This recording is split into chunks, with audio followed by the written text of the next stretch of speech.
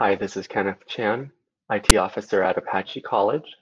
Today I wanted to show you some basic photo and video recording tools on Windows 10 that are built in, they're free, and they really are just the most straightforward way to make a quick video.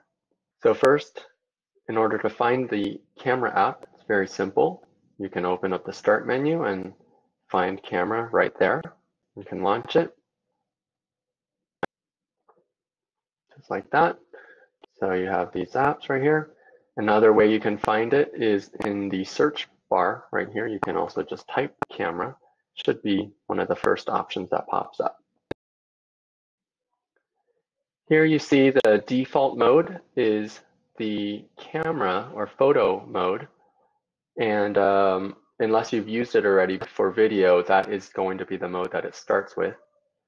One of the big gotchas that can really mess you up is if you think you're recording a video and you're actually in the photo mode, you'll hit the record button once, start talking, maybe you'll speak for a couple minutes, and then you'll hit the button again to stop and realize at the end that you've only taken 2 photos, one at the beginning and one at the end of your lecture. So you don't want to do that. So make sure first things first to check whether you're in video or photo mode. This means I'm in the photo mode if the big button says take photo.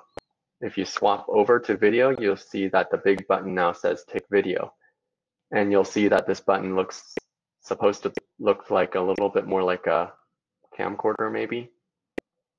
So anyway, this is the record mode here for video. Okay, so we'll do a quick test recording right here. So again, I'm going to make sure I'm in the take video mode. I'm going to click it once to start recording and then click it again when I'm done.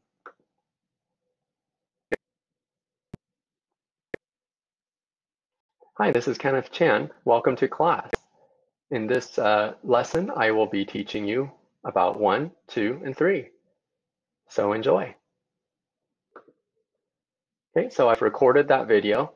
And just so I have something else to look at, let's say I didn't like that take, I wanted to do it again. You can immediately record again. You can just go ahead and do that. So you see that there's one video down here already in the camera roll, but we can go ahead and do a second one. Hi, this is Kenneth Chan on take 2 of my video. You don't actually have to say that for your videos because people won't know so long as you don't publish the other one.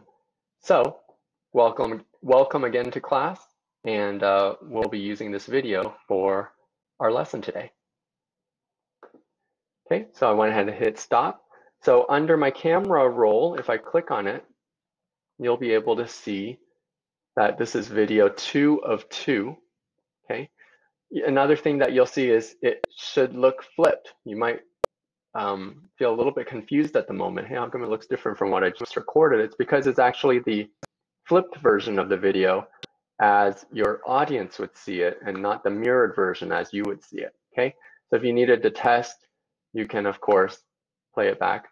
Hi, this is Kenneth Chan on take 2 of my video. You don't actually have to say that for your videos because people won't know so long as you don't publish the other one. So welcome again to class. If you're done with your recordings, you can go ahead and quit out of this. Again, under your camera roll, here's all of my stuff. If you needed to find it from scratch, you could potentially just go to your File Explorer.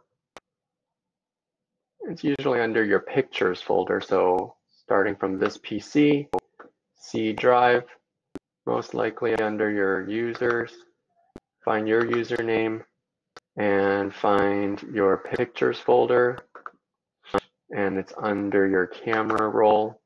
Okay, so here it is again, and you can figure out which one it is, lesson 1. Okay. So this ends our segment on how to record video using the built-in camera and video tools in Windows 10.